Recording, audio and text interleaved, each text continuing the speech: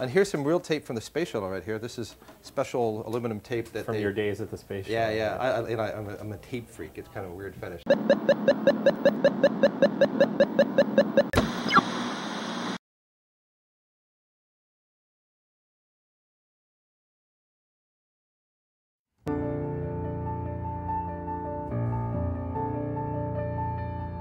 I call it pod to palette because, you know, it's really important to actually think about the experience all the way through. We make sure that the beans don't come from areas that use child slave labor. We can take a good bean and make it really great by proper fermentation and drying.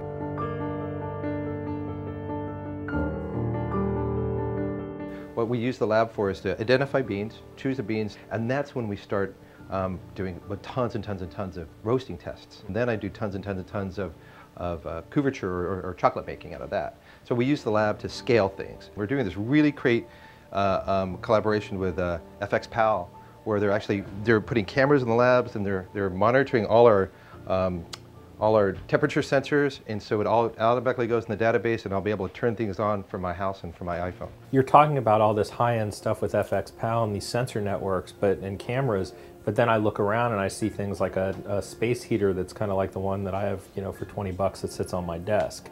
It started off, this guy somewhere, I think in Toledo, I'm not quite sure, gets a RONCO turkey oven and bakes this drum and modifies it. We take it from there, so it turns into a coffee roaster. And so basically we just take that, we further modify it with temperature control stuff, different lamps, and then different screens and all sorts of stuff. So we tweak it the CHO way. Does that smell great? So there's about 5 kilos of beans. So what I'm doing right now is, got this little cracker made from this guy in England. So from there, that's what it looks like. Look, just take a big sniff of that. Isn't that amazing? Is that crazy?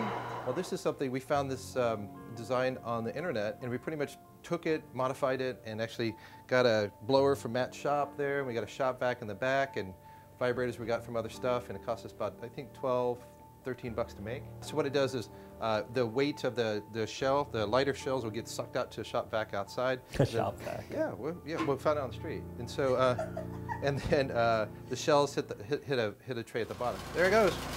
So coming out this side is bean pieces, and out here it's like, look at it, it's the shells, right?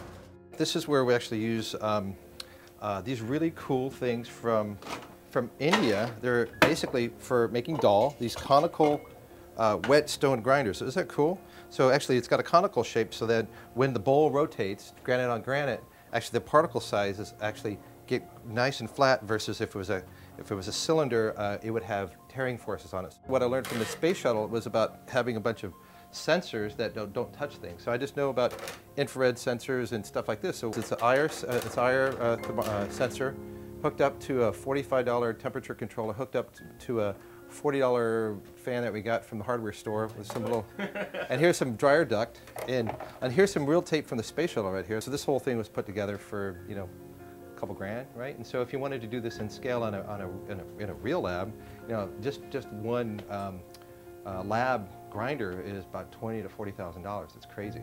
So, yeah, and it works. I'm going to get these things spinning. What I'm doing right here is I'm basically, we're moving it from the nib to liquor phase, and now I'm going to start making chocolate out of it. All our raw materials have codes, and then the people that actually work with it don't even know where it comes from. Okay, so you're encrypting your ingredients. Of course. This is encrypted chocolate. You have to, right? I mean, we're creating some of the world's best chocolate. You got to protect it, right?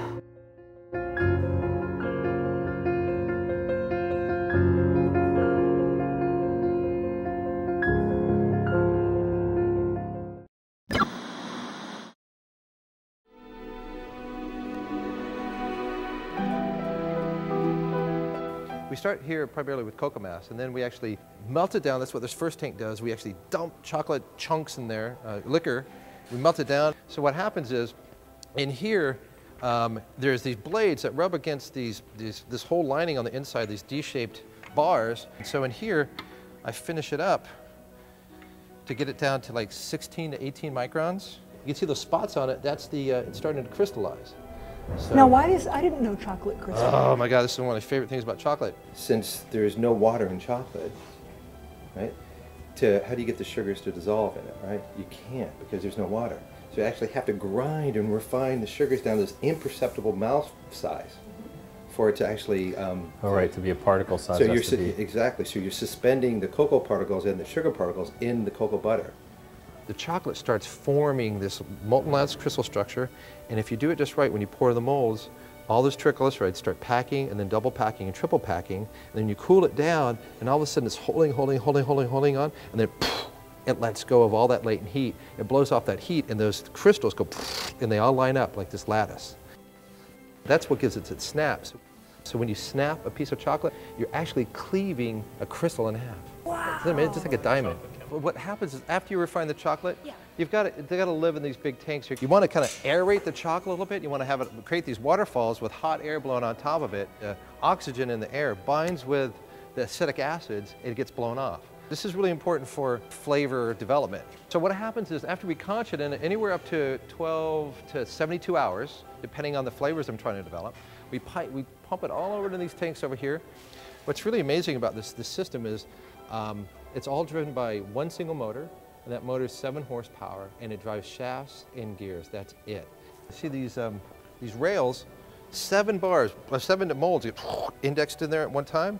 When it gets filled, the whole system index up, another 7 goes in, index up, all the way up, and gets to the top, then squirts on over, and they index down. So what's happening in here, there's a big giant vortex of cold air. Chills it down, so it takes about, by the time we deposit it, by the point it gets here, it takes about 45 minutes. Then chocolate comes out this other end, and then it goes into the wrapping machines. I'm trying to modernize the factory, right? And so I'm trying to come up with ways to use advanced computer vision techniques and stuff to actually reduce the labor that I need to do stuff. This machine normally takes 3 people to run. I want to be able to do it with 1 person, and how we do that is we're putting cameras all over it. If you notice, everywhere there's cameras everywhere. Not only are we going to be able to punch up video from anywhere, because we have wireless tablets to be able to punch up video where stuff is, our friends at FX Pal are actually modeling the whole thing in 3D, and we're actually mapping real-time video on top of the 3D model. Right? So we can actually rotate the whole factory around and get real-time video squirted onto the model. So I can be in Peru or whatever, and I can see real-time what's going on in the factory. In 3D. In 3D. Simulation. Or not simulation, it's reality. Yeah, exactly. So you're using NASA code to make chocolate. Of course. Doesn't everybody?